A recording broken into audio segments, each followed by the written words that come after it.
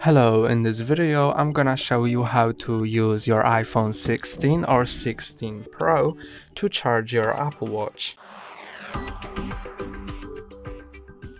You can charge your Apple Watch using iPhone 16 or 16 Pro via a wire.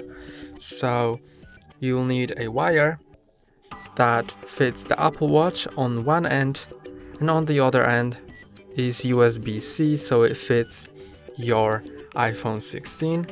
And I'm gonna plug the cable into the iPhone,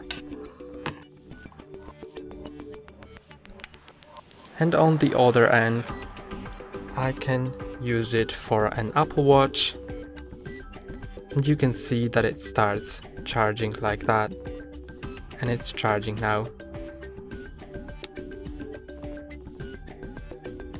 That's all for today. Don't forget to like and subscribe. See you next time.